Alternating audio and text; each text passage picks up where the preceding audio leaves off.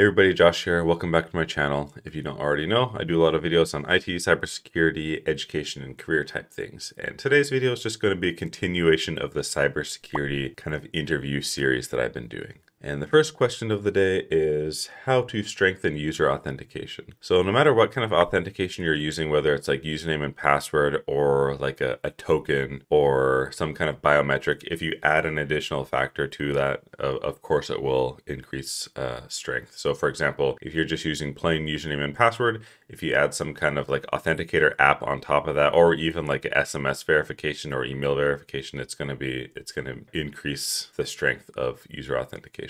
So my answer to this would be like use multi-factor authentication or two-factor authentication as you might hear it. And from a technical standpoint, depending on how the authentication is being implemented, there's like a lot of different ways, technically speaking, that you can increase the strength of authentication. So for example, there was a credential breach in LinkedIn in 2012, and the credentials got stolen and they were all hashed with SHA-1 and they were unsalted, for example. So it's like pretty easy to go through and like crack all those hashes. So to kind of prevent that, they could have used, either a stronger hashing algorithm like SHA-256, or they could have salted the hashes, and that would have kind of increased the authentication strength. At least putting a deterrent in the way that prevent the, hashes from being cracked. So in my opinion, there's kind of a lot of different ways you can answer this. I wasn't sure if this question was asking for like the deep technical ways that you can strengthen the authentication or what. I might have asked more questions to the interview if there's a human in front of me. But kind of looking back, there's a bunch of other stuff I could have said, like password policies, like password lockout policies, password length requirements, and those kind of things. So you can just Google. You can use my original answer and build on top of it. I felt like such a basic question, I could have answered it better. But yeah, moving on to the next one. So the next question is, how would you defend against a cross-site scripting attack? So basically, cross-site scripting is when you have some kind of dynamic aspect to a web page, like somewhere where a user can enter information and like post a message, like a message board or a comment section or something. When users inject code into there, like inside a HTML script tag or something like this, they inject JavaScript.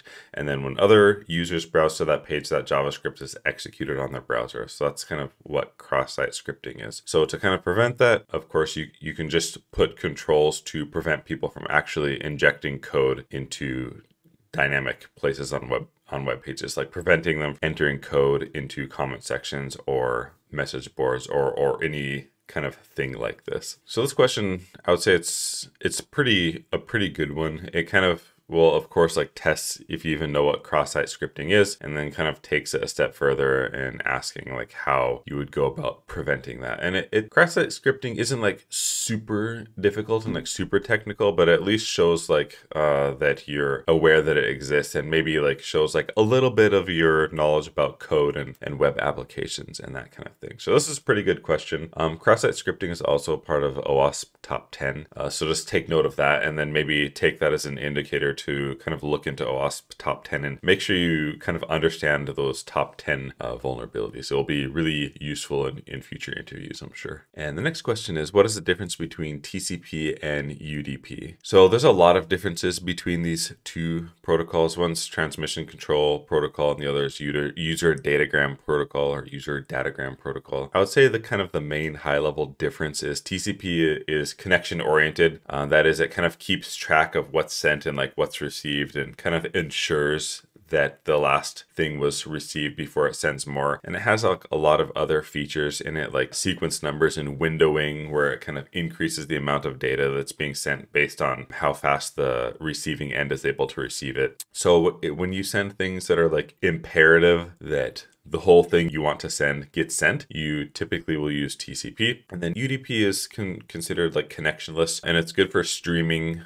audio or streaming video, where it may not be like completely imperative that all the data gets sent. Maybe some packets get dropped along the way, but that's okay because you can keep streaming and sending kind of the rest of the message. So for this question, there's like a lot of different ways you can answer it, because there's so many things that go into both like TCP and UDP. But I think if I failed to mention like the three-way handshake with TCP and like how the connection is established, but I'm pretty sure if you mention like, connection oriented versus connectionless, and then you say what they stand for and kind of give like a decent high level explanation. That's probably good enough, because, you know, to get much deeper than that it will be really impressive if you start talking about flags in this type of thing, or talking about the headers and stuff. But yeah, just basically understand that they're, you know, connectionless versus connection oriented. You know, if you understand the basic level, that's usually good enough if they're asking you this type of question. So the next question is, how do you keep yourself up to date with news and different technologies? So I primarily use podcasts, to be honest. My favorite podcast is Darknet Diaries, and listening to that kind of gives you an idea of like the different stories that kind of happen all around the world in terms of like cybersecurity and like kind of stuff that happens behind the scenes. And it's really interesting because it kind of gives me a perspective on like what people have done to accomplish different things and kind of what's possible in the world. For news, I listen to the CyberWire podcast. They come out with episodes like pretty much daily. It's really high quality, and it really it's good for keeping like up to date on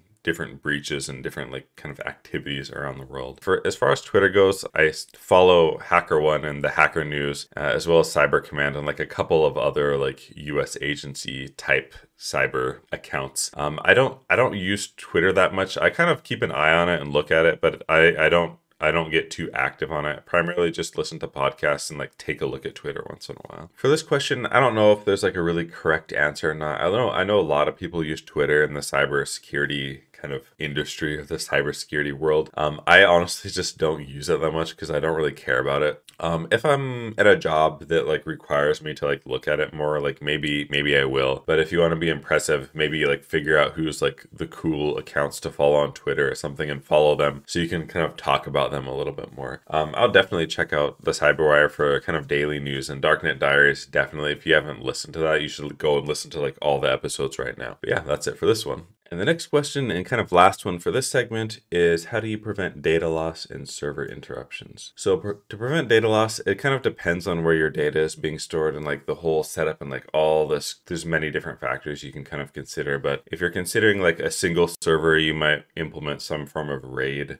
Like maybe RAID 1, which is mirroring, or RAID 5, which is striping with parity, or RAID 6, which is the same as RAID 5, except for you kind of get an extra disk where 2 disks can fail and you can still maintain all of your data. So consider RAID, or consider some other kind of form of high availability like clustering, or like a complete like replica server. Or if you're talking about in terms of enterprise, you can have like a completely like hot site with like everything duplicated at like a separate site in case one of the sites gets destroyed by a fire or something like this. And to prevent like interruptions, again, just high availability. It depends on what you're preventing from being interrupted and all of this stuff. But so for example, if you're a business and you need to maintain internet connectivity, you can have like a backup ISP or something with like gateway load balancing protocol, or, you know, some kind of failover protocol when your primary like pipe or like internet connection goes down, it switches over. So just implement like some form